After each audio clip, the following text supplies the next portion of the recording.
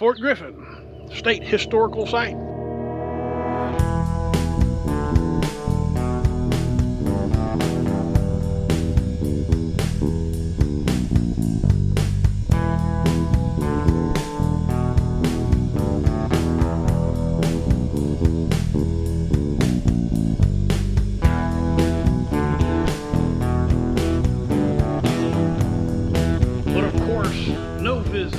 Fort Griffin State Historical Site would be complete without coming to check out the historical site itself. Now there's a visitor center, little museum, and then there's the fort grounds themselves.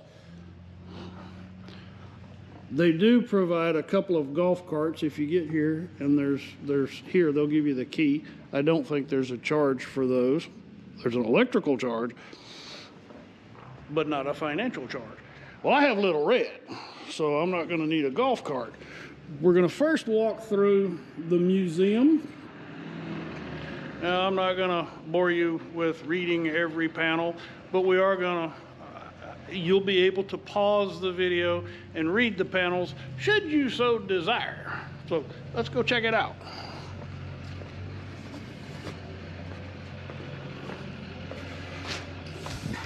Howdy, sir. Howdy, howdy. How are you? I am wonderful. How about yourself? Pretty good. Are you camping? I am. Okay, you're filming. Yeah, and I've got the sticker thing in the window already. I was here yesterday, but the lighting was horrible, so I came back. Cool. I'll let you do your thing. All right, thanks.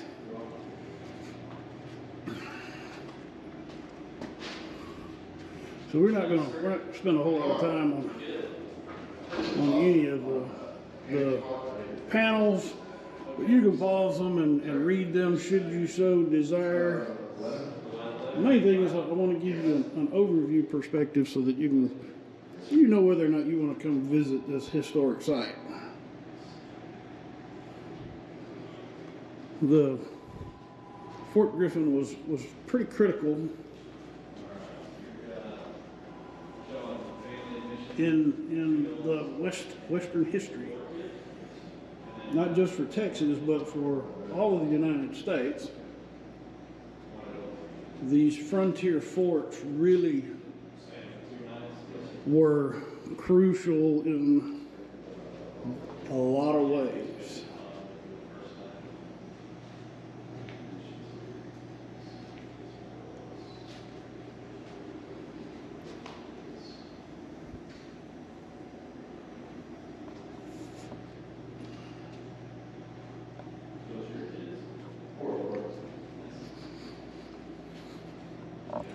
At one point, this was a Texas State Park, but they've reorganized.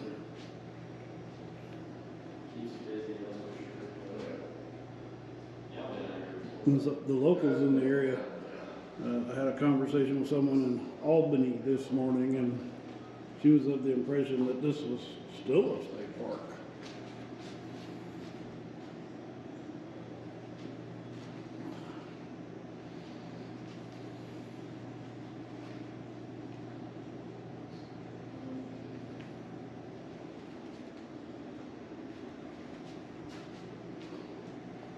All right.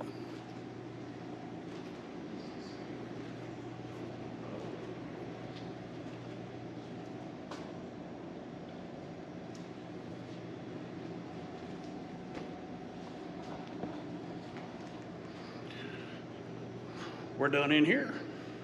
Let's go outside and check that out. I'm gonna shift gears with the camera, and I'm gonna do the hyperlapse thing on the scooter. So let's go have some fun. So we're gonna do the max lens. This is a bronze casting of the layout of the fort. So we're just gonna cruise around. They've got some pathways and some displays. Find a key. Of course, I may not show, you may not see every bit of this, but I'll do what I can. At one point it was deemed that this was unfit for human habitation, but they continued to stay anyway. All right, I'm gonna seat the camera.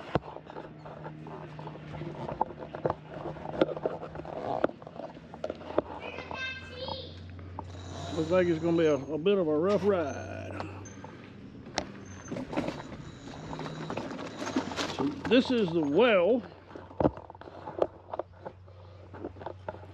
That's a big well. That's a really big well. Oh, well.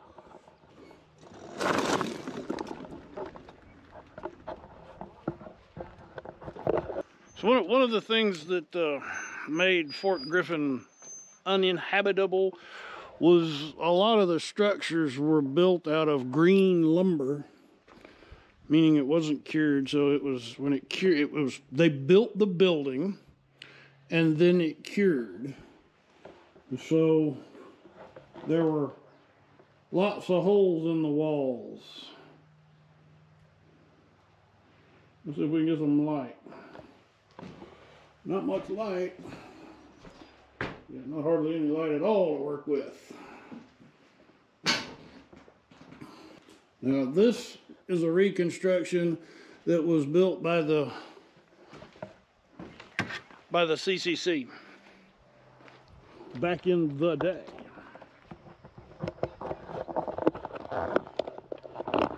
First Sergeant's quarters. Many of the first sergeants had their own quarters. That's the remains of a foundation. They measured 10 feet by 15. And they had a stone fireplace. So most of the buildings were a wood frame with either fabric or clapboard, kind of like this. It's a board and batten. In case you're wondering, that's the board, that's the batten. So that's what it looked like. You know, if you're an RVer, you can appreciate that's a lot of space. That's a whole lot of space for one person.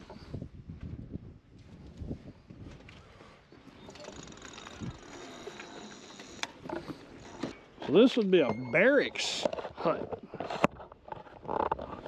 So what the ones we just saw were for the first sergeants. So that's the first sergeant's hut. He was by himself. This is the barracks hut. This was 4 guys. Same amount of space. Actually, it looks like it might be just a little bit deeper. 4 bunks, a fireplace, and a little table. Now we're getting kind of crowded. Getting intimate.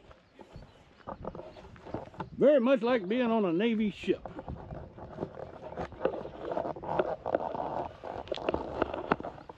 Of course, no military fort would be complete without the parade ground where the flag is flown and troops march in formation. This is a library. 100 titles. That's pretty impressive. Wonder how they know images of the library. I guess military records show that they had a library. So this is the sutler's store. These were civilians that had kind of a commissary on the military base. It was actually a pretty big building. A lot of space. Means they had a lot of stuff. A lot of stuff to sell.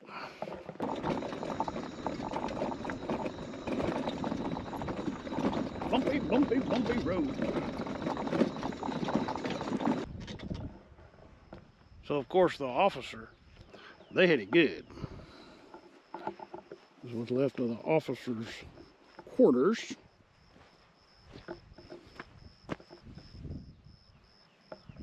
They had a great view. I'm not sure how well it comes through on the max lens. See for miles. Oh, it's interesting. Over here.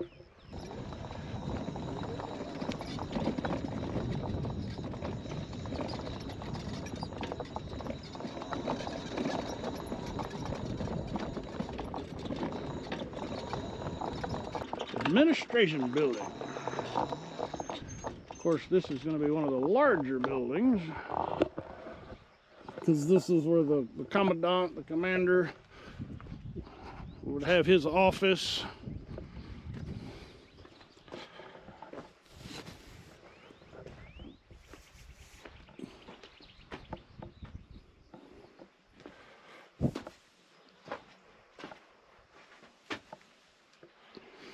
Not sure what we're looking at here. It was important though. I guess they're trying to protect the plaster.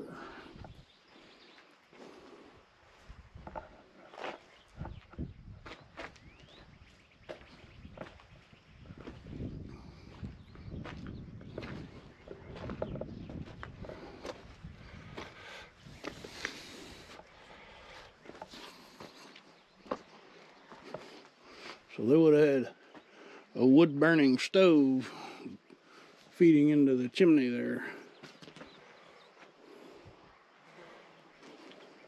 All right. Onward.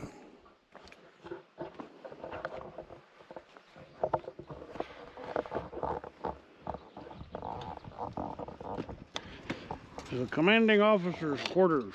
Of course, he had the biggest house of all the officers, and it was on the other side of the parade ground from the enlisted. Preferential position.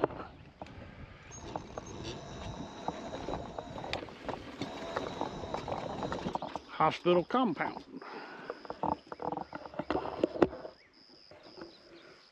So I was wrong. It's not the latrines.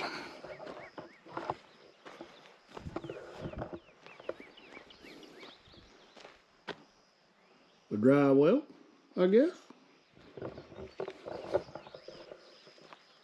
The hospital had its own well or cistern or what? Let's see, does it say? A dedicated latrine and a morgue. Okay, so that's the dedicated latrine, maybe. I don't know, that doesn't look like a latrine. It could be.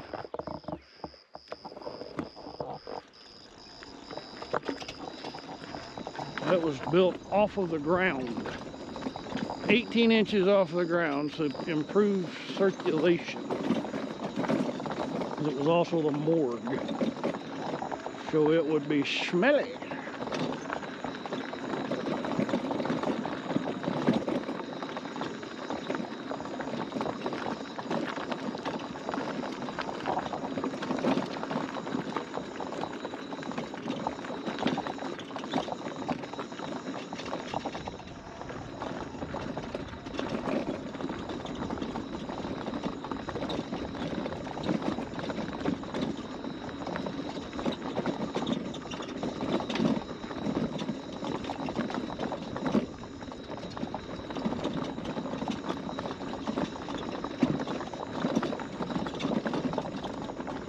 More bumpy road.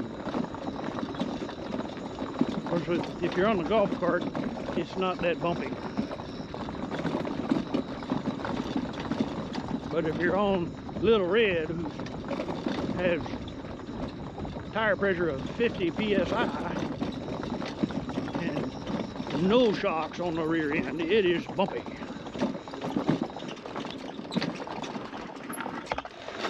So this is the bakery. It actually is one of the few buildings that remains from an original construction.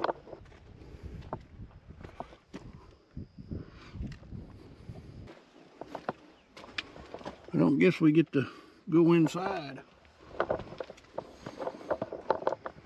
That's not very fair. We only get to peek in the windows.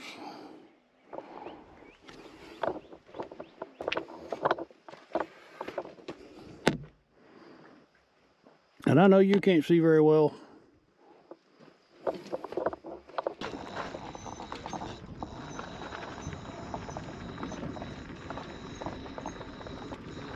This is the magazine, the powder magazine. It's where they stored the stuff that goes boom and bang.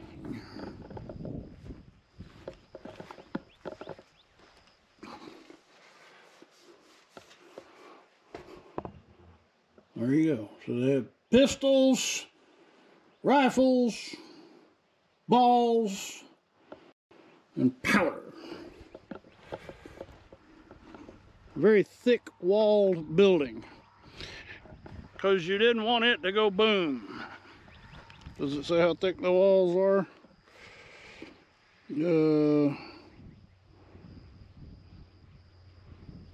Doesn't say.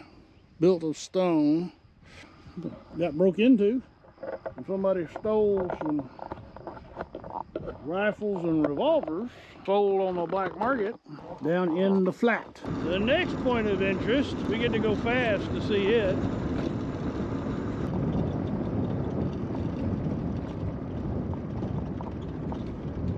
There you have it. What a commanding view.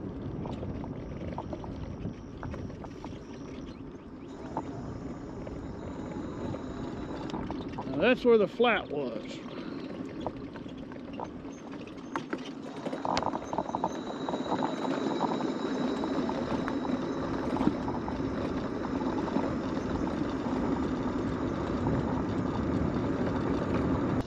And we've come full circle. There you have it.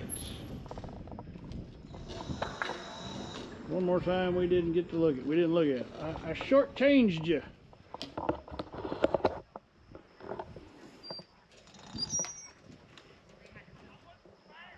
Fort Griffin was built without defensive walls because direct attacks upon 19th century U.S. Army forts in western Texas were uncommon. There's actually a picture of the officers' quarters. 1872. All right, we're done here. Let's go back over to the campsite. So if this is your first visit to Dude RV, I'd really be honored if you'd consider clicking on the subscribe button. And for those of you who have been following along, thank you. I am so deeply honored. That's why I do what I do. That's why I get to come out to places like this. And for my patrons, you guys rock. Thank you so much. All right, y'all come back now, you hear?